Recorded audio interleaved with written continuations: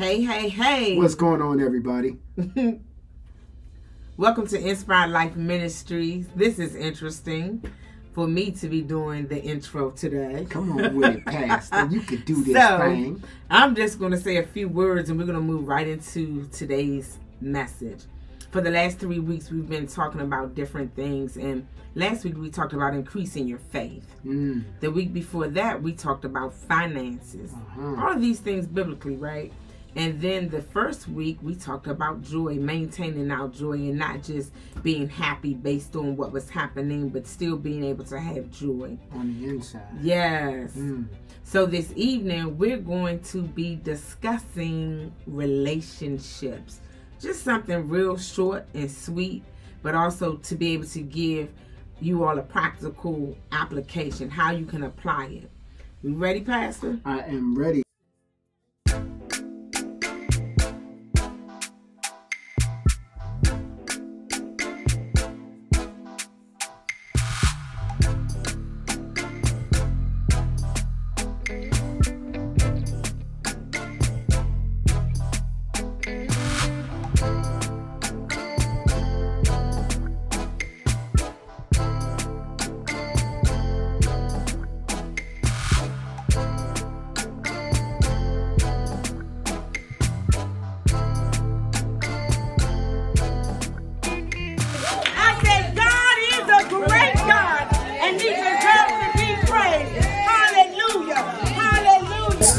Think carefully with me. I'm only going over definitions. And I just want to say that these messages were geared towards you finishing up your 2023 affairs. Yeah.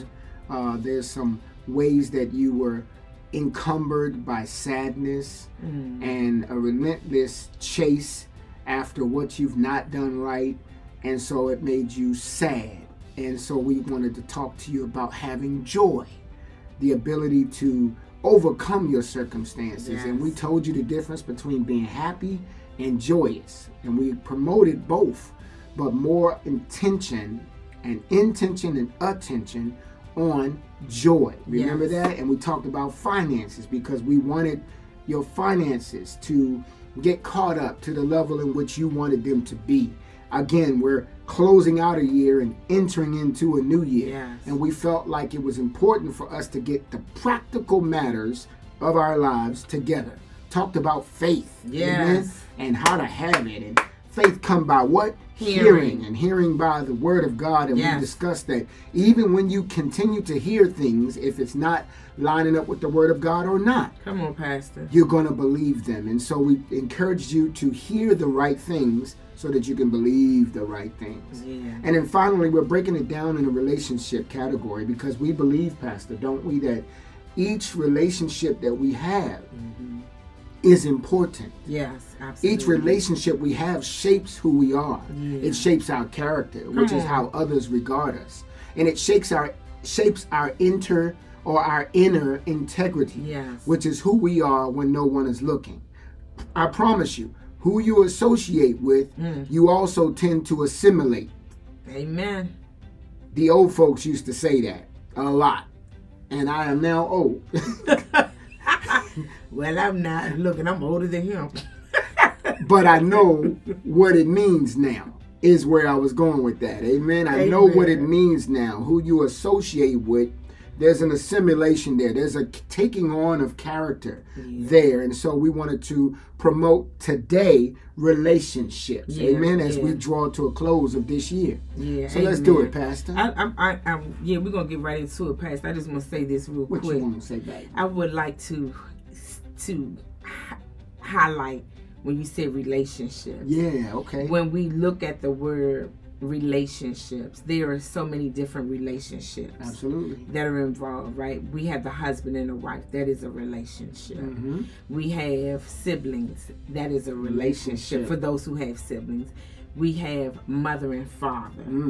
Relationships. With their children. Yeah. It's relationship. You have friendships. It's a relationship. You have mentor, mentee. It's a relationship. You have coaches and teams, or coaches and one-on-one. It's relationship. You have communities that come together. It's relationships. So, and you even have enemies. You got enemies. A few of you have enemies, and even then, we need to know how to have relationship with them. Now you say, well, Pastor, how can you have a relationship with an enemy? Right. Well, see, that is involvement with them. That's interaction with them. And we want you to know what God wants you to do as it relates to enemies. Amen? What relationship, what is your behavior that God wants your behavior to be like while dealing with an enemy? Yeah. Oh, it's relationships, baby. It's all over the place. All over the place. It's not just a girl and boy. You follow what I'm saying? Yeah. It's humanity relating to humanity. Yeah. When I thought of the scripture when you said your enemy, and instantly the word came to me that says, bless your enemies, do good unto them, and to pray for them. So that what despitefully use you. All right now. So go with us to the book of Proverbs, the Old Testament, chapter 27, verse 17. This is taken from the King James translation, and it reads in this manner: iron sharpened iron. So a man sharpened the countenance of his friend. And we've had this, right? When we look at the New Testament, 1 Corinthians chapter 13, verses 4 through 7 reads, charity suffereth long, or your translation may say love suffereth long, and is kind. Charity, which is still love, envieth not. Charity, love, vaunteth not itself, is not puffed up. So when we look at these two different passages, one from the Old Testament and one from the New Testament, when we think about, well, what is the practical application that I can apply here for relationships? Well, we can invest time in nurturing positive and mutually beneficial relationships. I want to say that again. We can invest time in nurturing positive and mutually beneficial relationships. See, sometimes we are having relationships, or we're in relationships with people, friendships, sisterhood, brotherhood, pastoral congregation. All of these are considered as a form of some type of relationship. But here's the thing: when we are not investing time in nurturing a positive relationship in the relationships that we interact with, when the beneficial of the relationships is not mutual, we need to take a look at that. And I'm not saying, because we always want to remember that when we give and when we do, we're doing it unto the Lord. But if you're not benefiting anything, watch this, from a nurturing perspective that is positive, that's going to push you to where God would have you to go, what is the point? Well, you might say, well, I have siblings, or I have a parent or a child who's very toxic. That may be so. I'm not saying to walk away from them. I'm saying give them what they need biblically from God's word, and keep it moving. But sometimes we allow ourselves to stay stuck in environments, in relationships that aren't beneficial to us. They cause more hurt and pain and damage to us than they do of encouragement, inspiring, and lifting up, and being lifted up.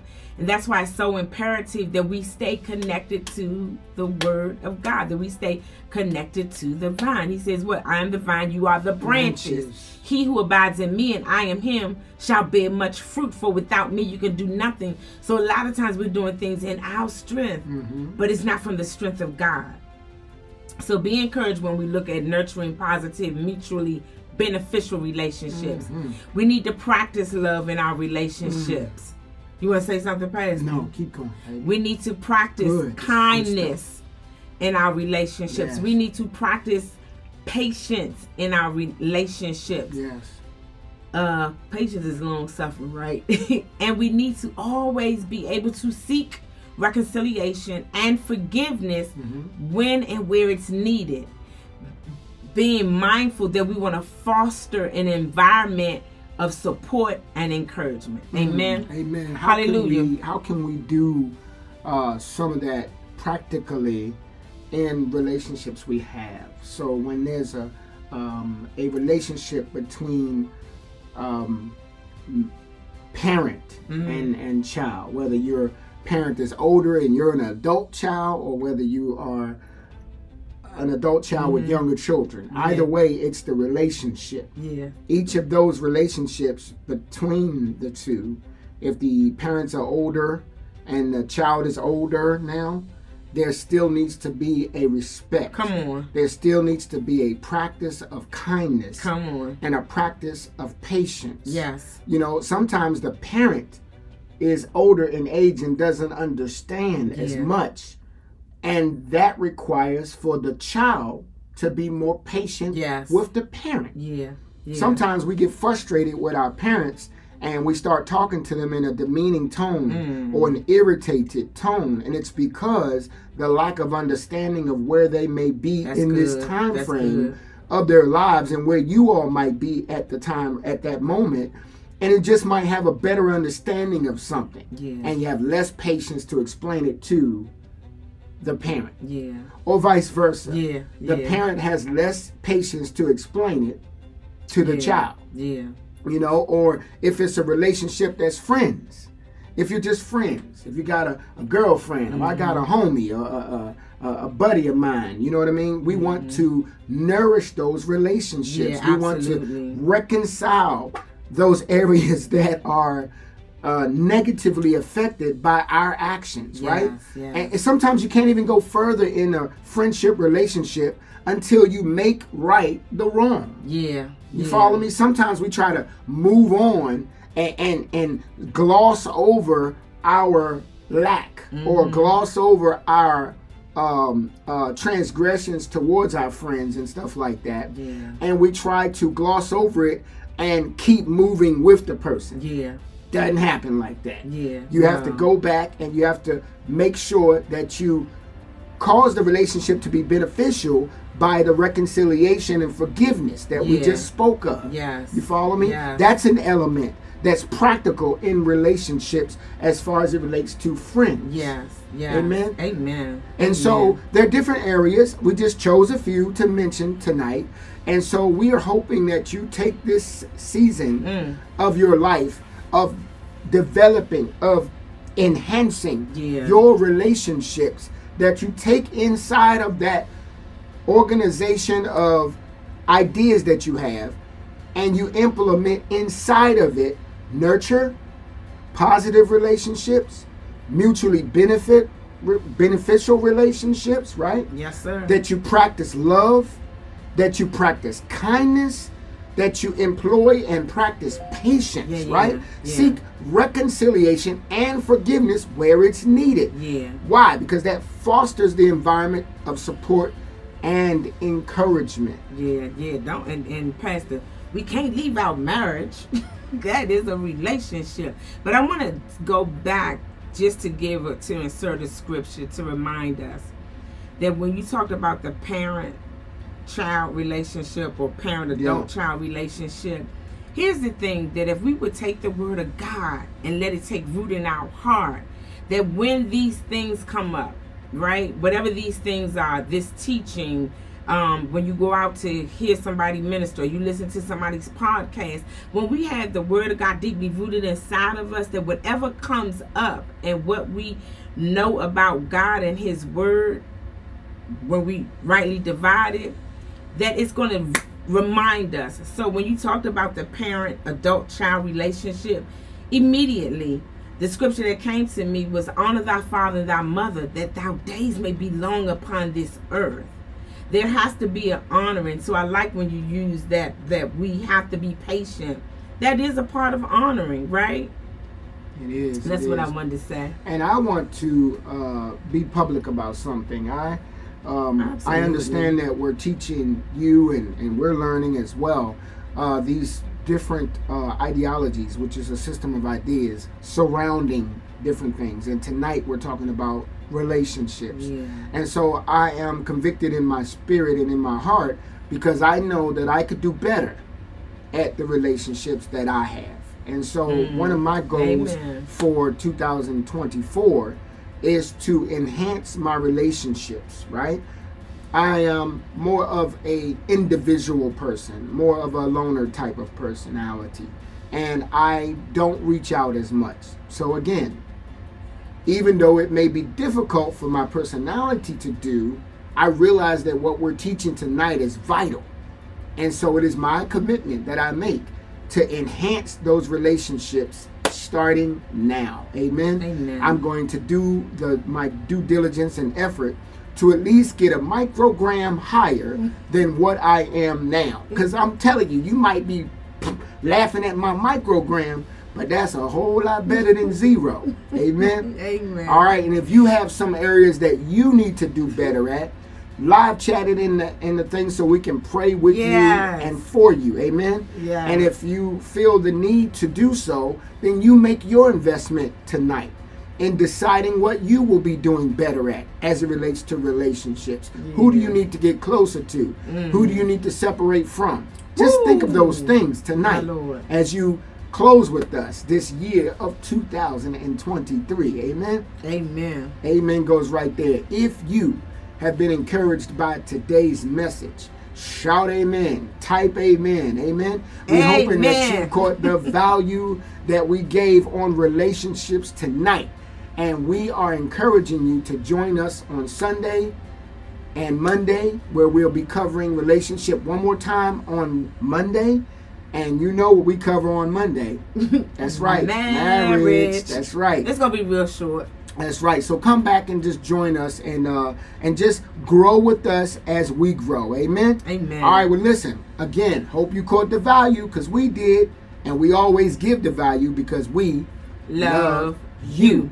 But more importantly, God loves you. Peace. See you soon. Blessings.